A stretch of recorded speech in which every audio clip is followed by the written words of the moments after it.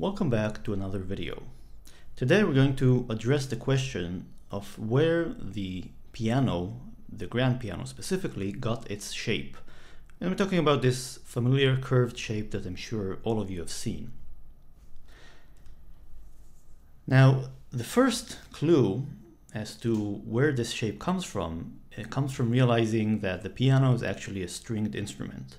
So when you hit a key on the piano keyboard, it sets a hammer in motion, and the hammer strikes a string. If you've ever opened up a piano, you know that it has many different strings inside it. The string then vibrates and transfers its vibration energy to the soundboard, and the soundboard radiates it to the room that you're in. So basically, that's how the piano works. You know, like many other instruments, like a guitar, like a harp. I've put a picture of a harp here, and which is actually particularly interesting because the harp has this shape which is kind of like a piano's, although it's not really related. It's for different reasons. So the piano has 88 keys, and each key produces a different pitch. Now, to control this pitch, basically what you want to do is be able to control the frequency of the string that is associated with the key. So each key has a string or multiple strings that produce its sound, and you want to be able to build a piano such that the different strings associated with different keys vibrate at different frequencies. Now, there are three main ways in which you can control the frequency of a string, and I've put a picture of a guitar here because it's easier to sort of grasp these concepts using a guitar.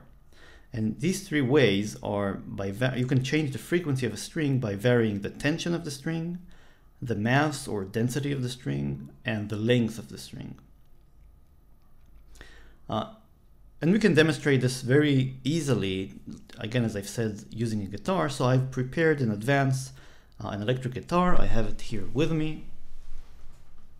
So I'll just pick it off its stand, and you can see it here. And let's go through each of these things separately. So let's start with tension. Now, the more tension we put on a string, the higher its frequency will go. And you know, the guitar has these tuning pegs here on the side, and they can be used to increase or decrease the tension. And you can immediately hear, as I do this, the change in the pitch or the frequency of the string. Here's this high open E.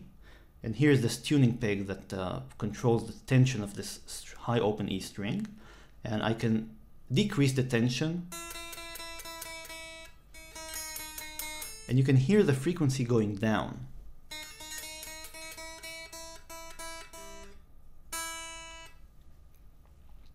So that's one way. The second way is by controlling the mass of the string. Now, this is a little bit more difficult to demonstrate, but looking at this guitar, you'll notice that the lowest most strings, notes, the open E on the bottom, followed by the open A, open D, G, B, and E, are actually of different sizes or different weights. So this string is the thickest, then they become gradually thinner as you go up in frequency. And this is not really a proof, but it sort of convinces you, I hope, that the lighter the string is, the higher its frequency. So the less mass you put on a string, the higher its frequency is going to become. The third way in which you can control the frequency is by controlling the length of vibrating string. And this is really how a guitar works, right? If you think about it, if I pluck this high open E string, which is now no longer an E string because I kind of put it out of tune. But if I pluck it and it's open, and it vibrates, it has a particular frequency, and basically the entire string length vibrates. Now, if I put my finger here at the middle of the string, this is the middle of the string, and I pluck it again, I've basically put it up one octave. And the reason I put it up one octave is really, when you think about it, when I hold it down here and I pluck it here, I only have half of the length of the string that is set into vibrational motion. So I've halved the length and I've doubled the frequency. And I can continue shortening the length of the string and increasing the frequency. So these are the main ways in which you can control the frequency of a string. Now I'll put this guitar back. And now let's take our insights and try to apply them to the piano. So here's the piano keyboard, and the frequency of the lowest most A here is about 27.5 Hertz. And the rule is that each octave that you go up will basically constitute doubling of the frequency of the string. So this low A here is going to be 27.5. The A an octave above it is going to resonate at 55 Hertz. The one above it at 110. The one above it at 220. The one above it at 440. Then 880, all the way up to about 3.3 kilohertz.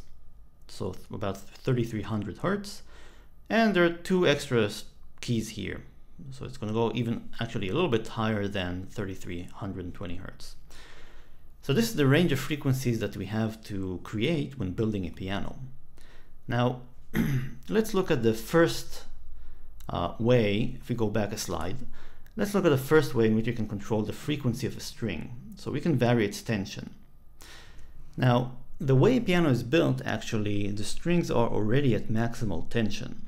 Basically, each string in the piano has a tension which is equivalent to about approximately 100 kilos, maybe a little less.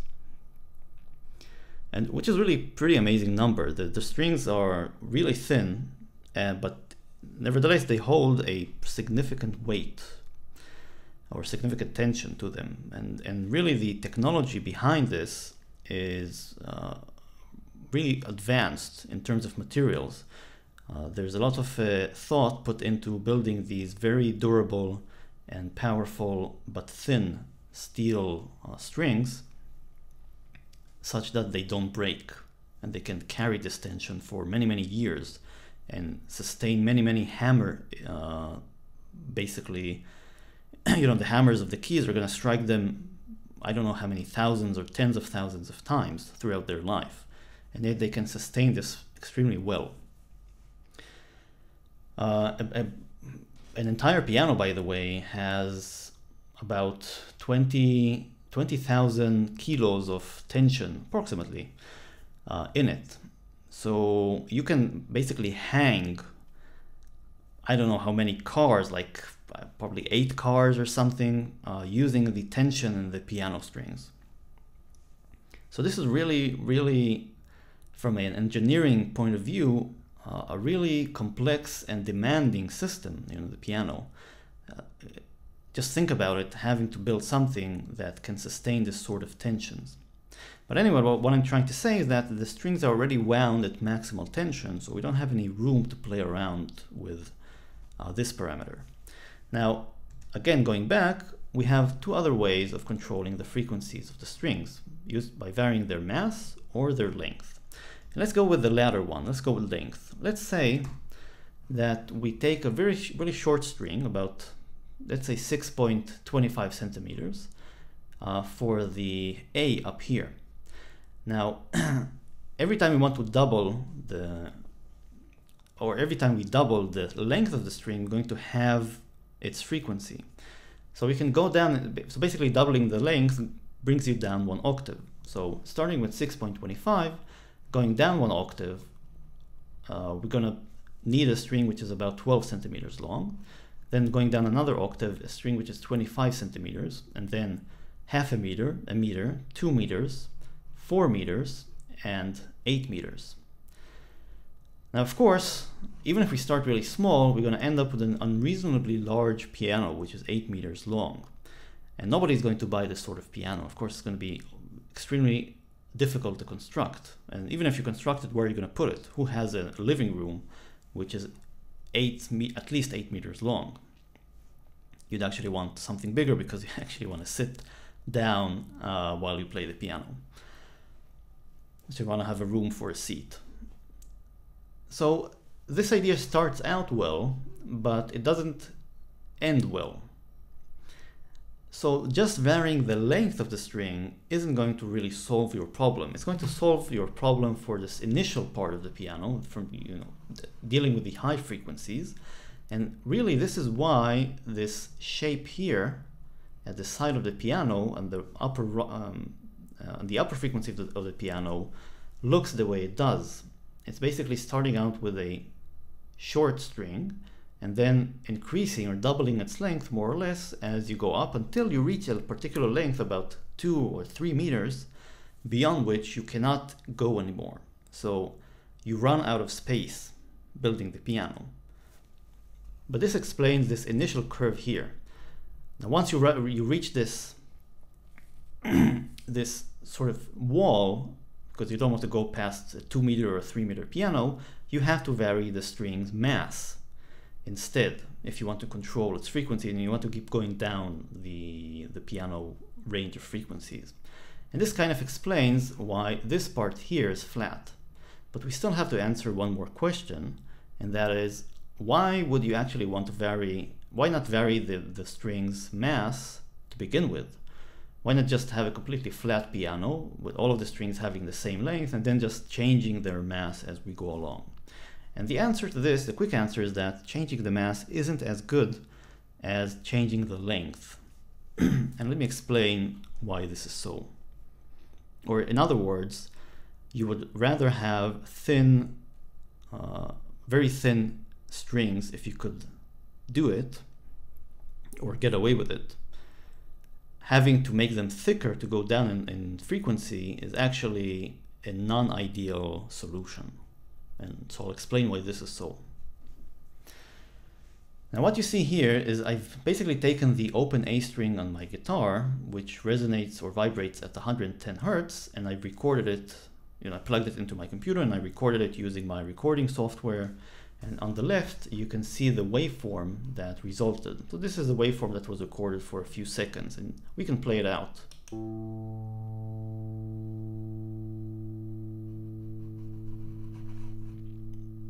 So what you see here on the left is basically the decaying sound of this guitar string as it's vibrating. Now, using a particular analysis software, which I'm not going to go into the details, but basically a software that does a mathematical operation called the Fourier transform, we can look at the frequency content of this guitar string audio. What you can see is that when you look at it in the frequency domain, when you're asking what sort of vibrations is this decaying sound made of, you can see a large contribution from what we call the fundamental, from 110 Hertz, which is the basic frequency of the string. But then what you also see are additional contributions at what appears to be equispaced frequencies, which are multiples of this fundamental frequency. So there's contributions at 220 Hertz, 330 Hertz, 440 Hertz, 550, 660, 770, and so on. They diminish as we go up in frequency. But the interesting thing is that they're all at multiples of the fundamental frequency. And we call the fundamental frequency a fundamental, and the higher frequencies we call harmonics. And I'll call this entire thing a harmonic series. So there are these additional frequencies in the vibrating strings, which are a multiple of the fundamental frequency, which make up its sound. Now, let's look at a case on the piano, say, where we want to play an A key, an A note, which vibrates at 110 Hertz, and we're going to create a sound which contains the fundamental frequency of 110, and then all of its multiples, all of the harmonics, which are going to be multiples of the fundamental. And now, what we want to do is, let's ask ourselves what's going to happen when we add the A an octave above it. Now the A an octave above it is going to vibrate at the fundamental frequency, which is twice the frequency of the A below it. So if this A is at 110 Hertz, this A is going to vibrate at 220 Hertz. And it's going to have its own harmonic series, which is going to be at multiples of 220. So it's going to have some contribution, it's going to have the fundamental of 220, but it's also going to have a contribution from 440 Hertz, 660 Hertz, 880 Hertz, and so forth and so forth. And you can see that this 220 and 220 overlap, and this 440 here and 440 overlap, and 660 and 60 overlap. And basically, what this tells us is that the harmonic series of the A an octave above is going to overlap with the harmonic series of the A an octave below it. And they're going to really fall on the same frequency, which is a good thing, because our ear likes this sort of consonance. Now, this only applies to strings which are ideal, and by ideal I mean having no stiffness. And having no stiffness, basically, one way of having no stiffness is having no mass. The moment you start adding mass to a string, you're going to make it stiff, and that's going to bring you into a non-ideal situation. And non-ideal strings, that is strings that have stiffness, actually have their harmonics deviate from multiples of the fundamental. And you can see it here on the right. And I've just made like an illustration. This is, of course, the numbers will depend on the exact string and mass and stiffness and so forth that you deal with. But now the harmonics of the low A are not going to be at 220, 330, 440, and so on, but they're going to be at slightly different frequencies, like 227, 325, 434. I just wrote some, some random numbers which are close to the reality, but not, of course, it will depend on the exact string. The same thing will also be true for the A, which is an octave above it, the 220 Hertz A. So the fundamental is going to be at 220, but then the harmonics could be at like 448, 664, and you can see that the more non-ideal the strings are, the more stiff they are, and the more mass you want to add to them, the more they're going to deviate from these exact multiples. And once they deviate, and you try to play them together, you're going to get dissonance, because the harmonics don't line up. So, as a piano builder, what you'd like is to have strings which are as thin and massless as possible.